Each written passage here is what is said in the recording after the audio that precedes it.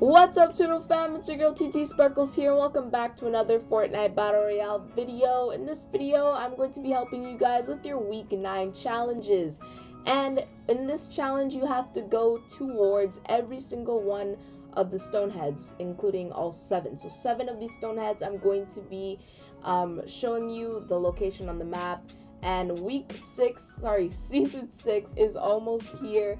And I'm very excited for it. I can't believe the season 5 went so fast. But tell me what you guys think is gonna happen for season 6 in the comment section down below.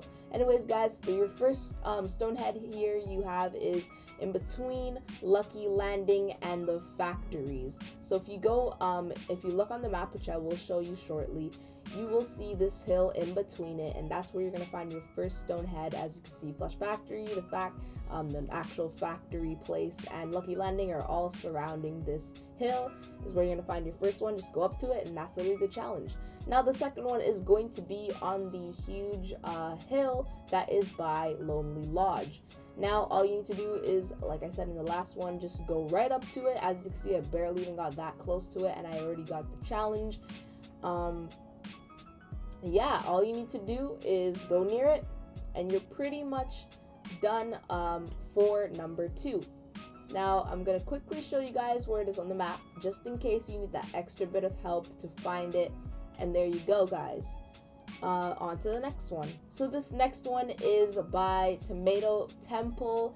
It's where you normally take your rifts if you're rotating from this area. But yeah, all you need to do is land next to it, and there you go, 3 out of 7. For your fourth one, it's right in the middle. You probably know this one most than all the others. All you need to do is land right next to it, and this time when there was someone there, I killed him when he had dual pistols and I had only a burst rifle, so I had to dance on him. But that is 4 out of 7.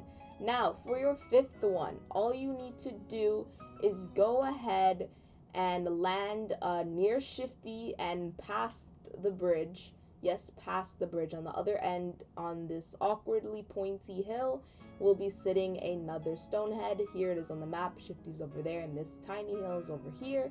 And all you need to do is get close enough to the stonehead. And now we move on to our fifth one. I think this is our fifth one. Is going to be near Greasy Grove. If you ever come to this area, either coming from Shifty or coming from Greasy, it's right in between those two areas. And I couldn't actually go up to the stonehead in this one because there was already a player not from my team there, but you guys can see where it is, and I still am going to be able to show you guys where it is on the map as soon as this guy knocks me down. So yeah, he was dancing, but I knew he was going to kill me. But yeah, as you guys can see, it is right near Greasy, and I got close enough to activate it here, and I'm going to be showing you guys where it is on the map very shortly. Here you go. That is exactly where it is on the map. On to the second last one. Actually, this is the last one. The last one is near Junk Junction, and Junk Junction has this stone head kind of a little bit off into the more flatter area. But yeah, that's it for your challenges, guys. That's all 7 stone heads. I hope you did enjoy this video. Please leave a like, comment, subscribe to see more, because I do this every week and season. I'll see you in the next one. Bye!